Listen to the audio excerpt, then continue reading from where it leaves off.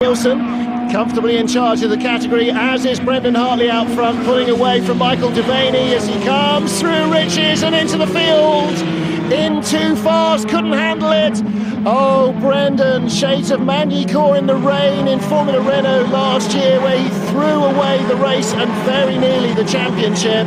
Rear wheels spinning there, Martin. He gets a break. This sort of thing happens to him, it seems. So let's see.